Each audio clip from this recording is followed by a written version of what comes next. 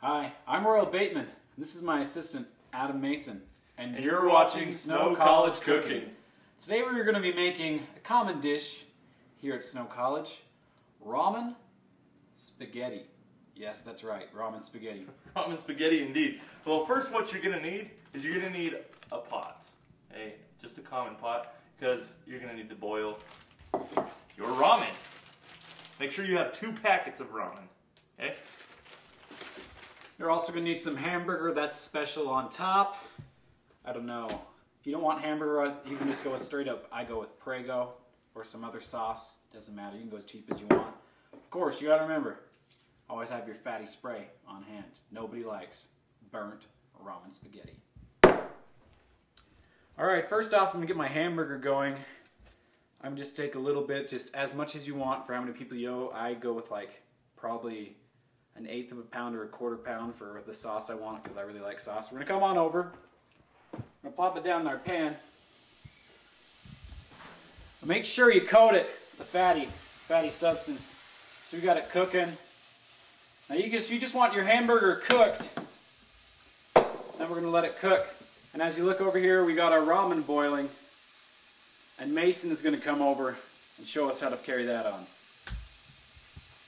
Okay, you got to add salt. And the reason you add salt is because it brings a little bit of flavor out in the noodles. And you just got to love that. Okay? As you can see, we're coming to a boil. So that means we got to put our ramen in. Look at this. We're making a mess. Remember, if it doesn't get all over the place, it doesn't belong in your face. Okay, so we get our ramen out. You can hang on to the flavoring package if you want, but it's not needed. Put your first one in. Open the other one. Flavor packet again. That's going to come out so good. Okay, first, make sure you get a fork of some type. Make sure the noodles come soften up a little bit because you want them to be stringy and beautiful and tender. So simply just kind of pull it apart with your fork. Simple enough. As so. Oh, look at that, I spilled. That's okay. No harm done, no harm, no foul. Okay, now it's pretty much broken apart now. Now, you just wait for it to cook, so keep an eye on it. And wait till it comes out juicy and tender. Okay, so we got our hamburger right here. Just keep it in the center of your pan, small pieces, and lay it out. Or we got it spread. Now we're about done. And what we're going to do,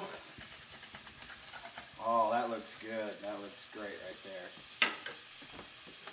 You're going to get your can.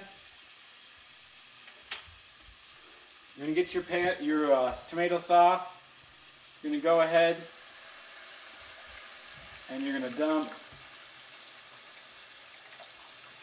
quite a bit of that right in there, okay? Stir it on up. We got our tomatoes. Now you want to turn down your heat. You get to this point really low. We got our tomato sauce and our hamburger all cooking away. And you can add salt and pepper as needed.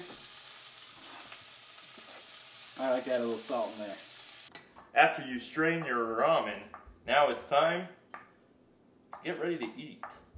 By doing so, start putting our ramen into a bowl here.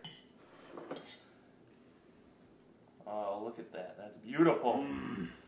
It's delicious. It looks so good. Better than my microwave ramen. But you can microwave if you want. Yes. That is a quicker... But for spaghetti... It's a quicker alternative. Alright, let me take our pan with our sauce. Let's coat. Coat our spaghetti sauce on there.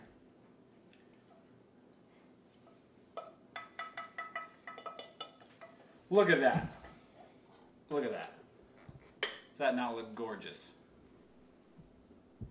Bon appetit. All right, wait. Once it's all ready, you got it all done. Now it's time to enjoy the fruits of your labor by Delicious. eating. Mmm, delicious. Mmm.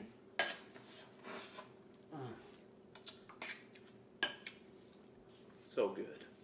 I'm Royal Bateman, I'm Adam Mason. and you're watching Snow College Cooking.